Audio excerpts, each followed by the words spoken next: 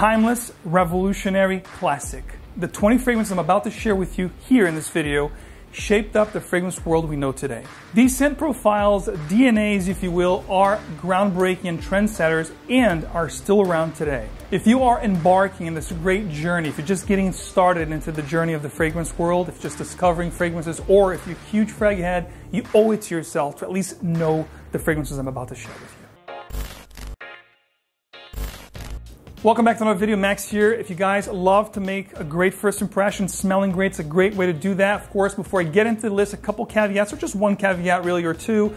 Number one, all fragrances on this list are pre-2000s, and most likely a fragrance that you enjoy today and love took notes and inspiration from the fragrance I'm about to share with you. And this is actually a top 21. There's another 21st fragrance that I'm going to share with you as a bonus in the end, which is the most impactful, the most impressive fragrance in my fragrance journey, the one that really got me into the hobby. You want to pause the video right now and try to let me know what you think that fragrance is going to be? I'd love to read your comments. All right, we're going to start off the list going back to 1934, guys. And you might think, holy crap, Max, you're going to tell us about a fragrance from 1934? Well, here's the deal. They're timeless, they're groundbreaking, they're trendsetter. They are still around today for a reason. They're still selling bunch. This one here is Perfuum Crew from the brand 𝗏𝗏. And this one here, ladies and gentlemen, it started a whole genre of fragrances. If you love vanilla in your fragrances today, most likely there is inspirations from this fragrance. They're borrowing from this fragrance, which is really a lavender, sweet vanilla that's a little bit metallic. It's absolutely amazing. You smelled any of these fragrances, sure, maybe your grandfather, your father wore this fragrance, but you're going to stand out because most likely people are wearing heavy vanillas, heavy tonkas, heavy ambroxan fragrances out there. They're overly sweet. And this stuff here is really going to make you smell sophisticated, elegant, in a timeless and classy manner. So Perfuum Crew from 1934 is a fragrance that deserves to be talked about, and you owe it to yourself to at least try this stuff. It is absolutely incredible. Next up from the house of Chanel, this is the first masculine Chanel fragrance from 1955. This is Perfuum Crew, later reintroduced by 𝗥𝗿𝗏, the in-house perfumer, in 1989, and that was when they came up with the fragrance being an 𝗿𝗿𝗴𝗏 concentré, which really became a fougere. But this one here that I'm about to share with you, which you can still find at Chanel's boutiques and whatnot, this is going to be a great chypre fragrance. So all the perfect ingredients of a chypre, the green, the moss.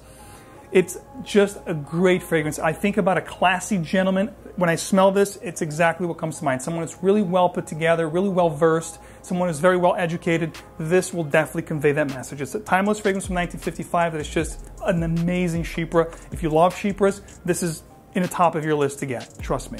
We have a couple fragrances from the house of Guerlain. You can't do a top timeless without mentioning Guerlain. This one from 1965, which is a signature scent of one Keith Richards from Rolling Stones and many other famous celebrities. This is Habit Rouge.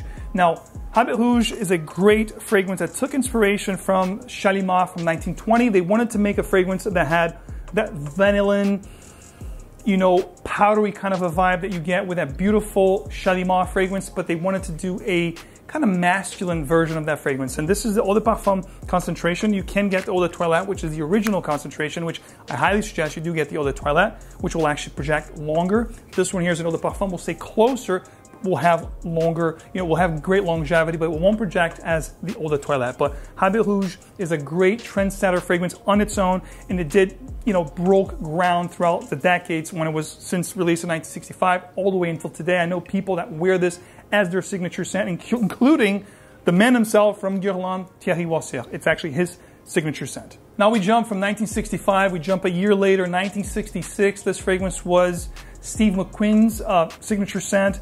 And the nose behind this fragrance became one of those perfumers that everyone took notes from. To this day, he's considered one of the god perfumers in the world, Edmond Rudnitska. The fragrance is Eau Sauvage from the great house of Christian Dior, which is my favorite designer brand. I think they've done incredible fragrances. There's also other Dior fragrances on this list, of course. And Eau Sauvage is a green fragrance that's very citrus, and you can actually read reviews about this fragrance in many different books, and they'll give this fragrance 5 stars. This is a 5-star citrus aromatic fragrance. It's not really a chypre, it's not really a fougere, although it borrows elements from both different, you know, types of genres. It's like a cologne type of a genre, which has a little bit more of a body to it because you have amber in the base, dried fruits, very citrus, very aromatic. very intrinsic, just perfection for those people that enjoy a great citrus scent. I think this is definitely a holy grail when it comes to the citrus aromatic green fragrances of the world. Just absolutely phenomenal. Next up, also from 1966, we have Aramis, the original Aramis Pour Homme, or the original Aramis. This particular fragrance is a fougere, a great fougere powerhouse type of a fragrance. And this particular fragrance opened up the doors to all the fougeres and powerhouse fragrances of the late 70s and 80s that they'll be talking about here in this video and that you might know about. Just incredible, a little bit soapy, a little bit floral, but definitely has that gorgeous oak moss in the base. It's very green, almost pungent at times. This one here is a late 90s, I believe early 2000s formulation, so not as pungent, not as dirty or animalistic as the earlier version of this fragrance, but still a timeless scent that you ought to try because this is the one that really started it all. So most of the fragrances I'm talking about here today are vintage fragrances, meaning they, for the most part, are reformulated, but you can still find them in their original forms if you look carefully enough, which is great. I highly suggest you guys try to do that. But when it comes to fragrance legends, which is exactly what we're talking about, this is a book that you guys really should check out. Perfume Legends, Fragrances of the World, you know, the list goes on and on. Of course, the great creation of Fragrance Wheel was made by Michael Edwards, which is also the writer of this book and also going to grace us with his appearance at Scent Explorer 2022, 4th annual this year, the International Niche Perfume Convention happening in New York, December 2nd and 3rd. Guys,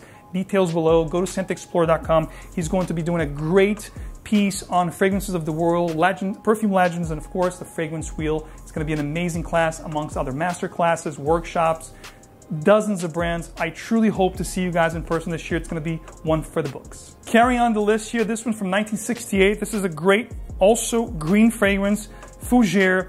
But what they did here, it made this spicier than the fragrances I talked about thus far. 1968 Brut by Fabergé. This is a great spicy fougere. I love the stuff. It's green. I do have an aftershave of this fragrance. My dad used to wear this. It's almost boozy when you spray this fragrance. What I get here is an almost whiskey that's very green and coniferous is the vibe that I get here. Very spicy, very green, almost boozy, powerful stuff. It's one of those that you don't need more than 2 or 3 sprays because it's going to be one of those very potent and powerful fragrances. But it's got a great place in history, and the scent profile here is one of those very unique scent to this day. Of course, there has been other fragrances that were inspired by this, but there's nothing like Brut. Now we're jumping from 1968 to 1978. This particular fragrance was actually featured at the movie Scarface. This is Lagerfeld's classic. Now this one here was really a trendsetter because it introduced something very unique to masculine fragrances. It gave this sweet, almost gourmand, vanilla, almondy kind of undertone. This was one of the first fragrances to do that. It does have a civet or castoreum note here, so it is a little bit bitter and animalistic, but that almondy, creamy vanilla kind of a facet here, as opposed to Caron that I talked about as the first fragrance. This is going to be a lot sweeter and definitely more gourmandy and creamier. As Caron was more metallic, this is definitely creamier, bitter, and even sweeter as well, and a little bit powdery too as it dries down, but definitely an amazing scent to find and discover. Now 1978, ladies and gentlemen, was a fantastic year. As you're going to see here, there's a lot of fragrances here from 1978, from 1981. Those were very pivotal years for powerhouse fragrances such as the one I'm about to share with you. This is Polo Green, the original from Ralph Lauren. This is the fragrance that put them on the map. You know, where I lived, you know, this was a symbol of success. The gentlemen that wore this fragrance were usually gentlemen that had, you know, club memberships or drove nice cars like BMWs or Mercedes. So from my cycle of people that I knew in my life, people that wore this fragrance were actually men that did very well for themselves. And what this is a leather and tobacco fragrance. This one here on my hands is actually a Cosmere edition of this fragrance, which is a vintage edition. But even what you find today is going to be very similar to this fragrance, minus the oak moss and some of the heavier elements that this had were really neutered. So it's going to be maybe a half of what this fragrance was. But if you can try to find a fragrance like this one from Cosmere, which you'll find here in the sticker, you will love the scent because it's a very pungent leather and tobacco scent that there's just nothing like this. Amazing trendsetter fragrance that it's one of my all-time favorites. Next up, this is definitely one of my all-time favorites, probably sitting in a second or third spot as my lifetime favorite fragrance. I'm not going to get into it because you guys know I love this. This is 𝗏𝗏𝗏𝗏 Pour Homme. And what this is they took the fougere genre and they added this note of anise, who made it very different and very peculiar to any other fougeres up to this point. 1978 𝗏𝗏𝗏𝗏 Pour Homme. Here's the deal though, the anise that they added here is not going to give you a licorice kind of a vibe that's dark and hard to smell. It's actually adding this really nice spiciness to the fragrance that really made it different than all the other fougères, again, up to this point. This is just perfection when it comes to the fougère, exactly because of that. It has all the elements of a fougère, the lavender, the spices, but also a great oak moss and vetiver in the base, along with that anise up top, which is just a 𝗲𝗏 𝗏. Starting here, the 1981 batch of fragrances, which you guys will see quite a few. This is the second from Chanel, and this is the same shaped bottle, but all dark, and it's also named after a Greek god. By now you should know I'm talking about 𝗵𝗵𝗔 from Chanel, and what this is exactly what the other one before this one was, is a great fougère. The only difference here between this one and the other one I talked about is this one here is going to be a lot more animalistic. There's a note of castoreum here that just kicks butt. It's just very powerful. It's one of those really, you know, fragrances that will get there before you arrive as you wear it, and when you leave, it's gonna stay like a presence. People will know that this was you that was in the room. It's one of those guys. So if you love powerhouse fragrances, even to this day, this is actually 2005 formulation, it's still a very powerful fragrance. Of course, not gonna be as animalistic, as oak mossy as the older, earlier versions of the fragrance, but it still retains that beautiful powerhouse fougère vibe, an amazing powerhouse from Chanel, 𝗵𝗵𝗔 from 1981. All right guys, before we get into the last 10 fragrances, or really 11 because I have the bonus that I talked about, I want to share with you that you can find all fragrances that I'm talking about here in the description of this video. I'm going to put the link along with any associated code or discount details, everything you need to know, making your life easier. And you know you can find all these fragrances at fragrancebuy.ca, which is a partner of this channel, the best place for great indie, designer, or niche discounted fragrances. Check out details below and enjoy.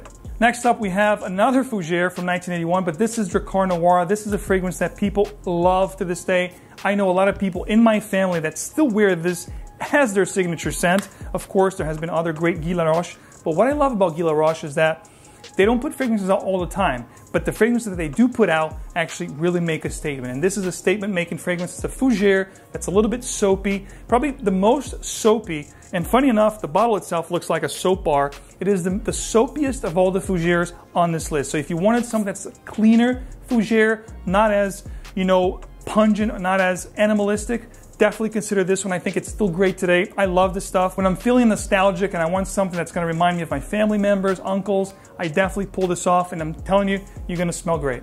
Now we're talking about a fragrance from Yves Saint Laurent. This one here is from 1981. This is 𝗏𝗏. Now anybody that's in the fragrance community or has been liking fragrances for the last few years will know about this fragrance because it's one of those polarizing scents. Most likely the most polarizing on this list because it has an animalistic note that resembles urinal cake or the scent of urine. I know it's going to sound weird, but on skin, this stuff develops beautifully and it gets soapier, cleaner as it warms up with your body chemistry. Some of the notes here are going to be the animalistic civet that it has, of course. It's been reformulated. This is the one with the silver shoulders. If you find what's available in the market today, it's going to be animalistic just like this, powerhouse as well, but it's going to not have that urinal animalistic note that you get here. However, this is a great scent, guys, because it also has, besides the oak moss, the heavy, powerful kind of notes, it has a gorgeous note of honey. I love honey in my fragrances. As it develops on skin, it gets soapier, sweeter, and sexier. 𝗏𝗏 is one of those scents, guys. Trust me, if you want sensuality, this is sensuality in a bottle. And if you talk to your grandpa, your uncle, or somebody in your family that wore this fragrance, they will tell you probably some of their escapades and journeys that they had with this particular fragrance. It is one of those. This next one from the house of Christian Dior, 1987, 1988. This fragrance here took the world by storm. So much so that I knew ladies that actually wore this fragrance, believe it or not. This is going to be a leather fragrance with a note of a violet leaf, which gives the scent a petrol, gasoline kind of a vibe. This is Fahrenheit, guys. An outstanding fragrance. I'm not going to waste a spray here. This is a vintage bottle. What you find today is going to be great, just not as pungent, not as petrol-y as this one is the vintage version is going to be.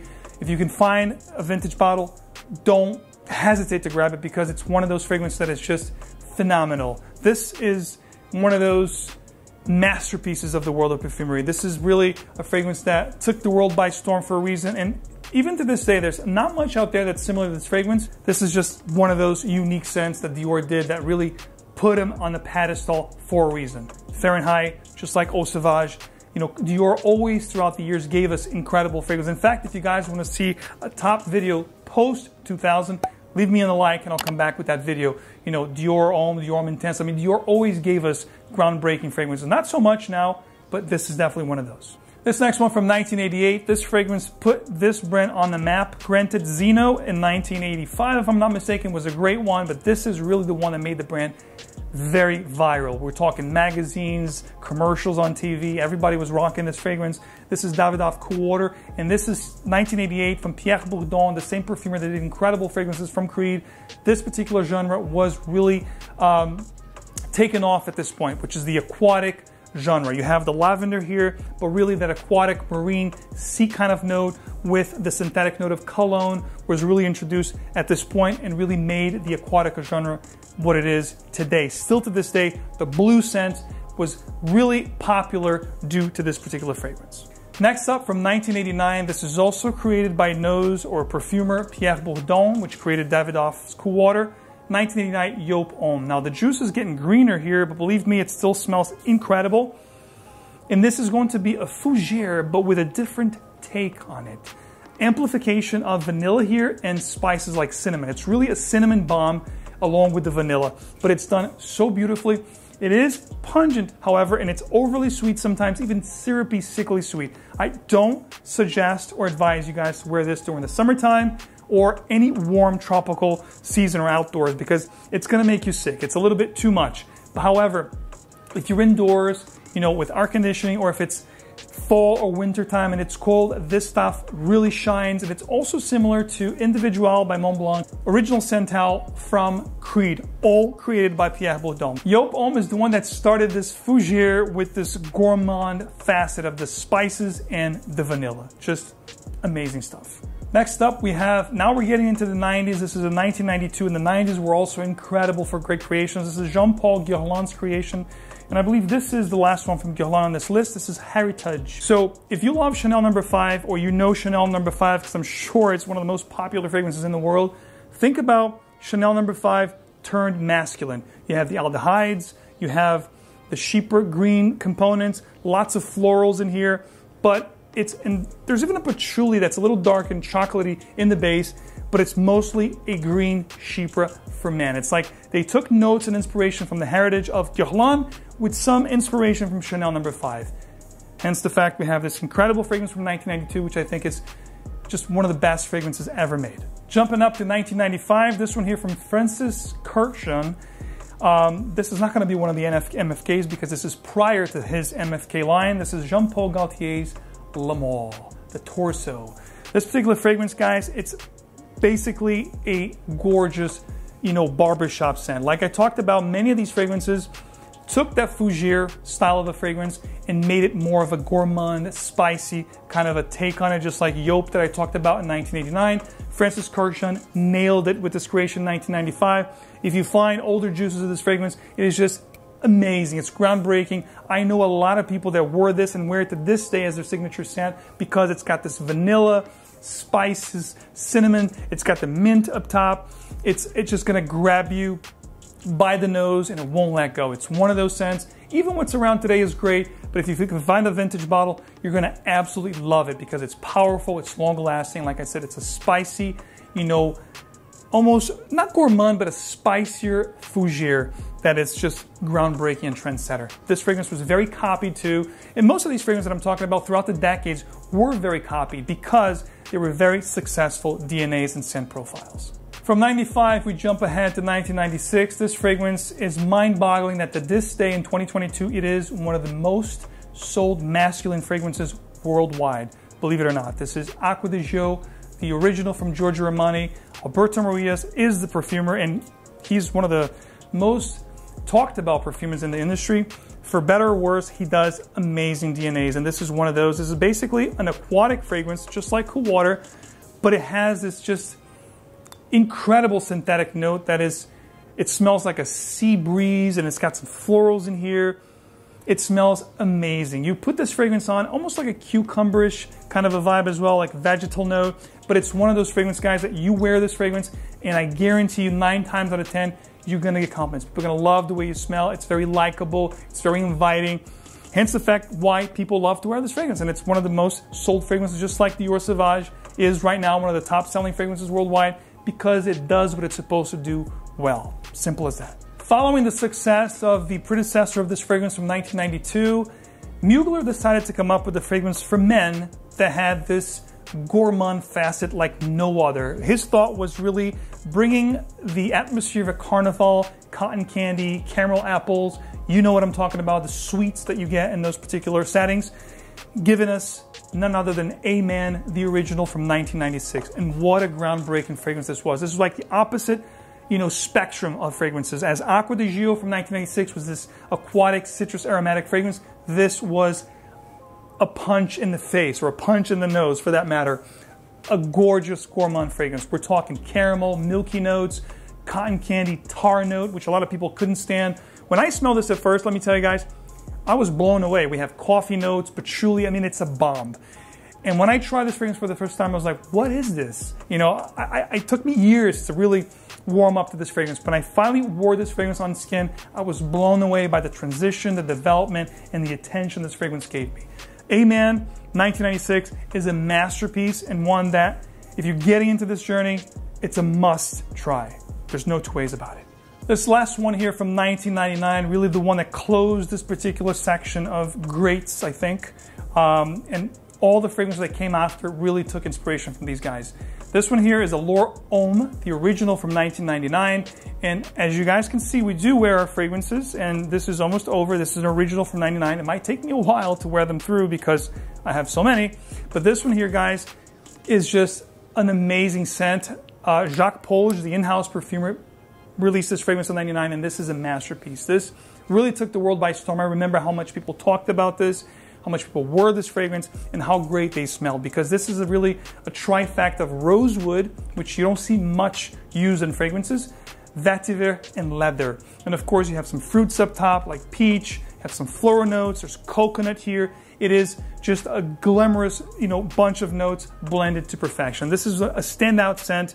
It's creamy, it's green, the sandalwood here is done great, and it's my favorite from the line. Chanel Allure Homme Sport is great, Edition Blanche is amazing, but this is the one that started it all, and it's a very, very classy scent. If you dressed up and you want a fragrance that's really going to make you stand out, definitely check out Allure Homme. I think it's the best one from the line for a reason. From 1999 to this day is my favorite, and I'm glad to share it with you today.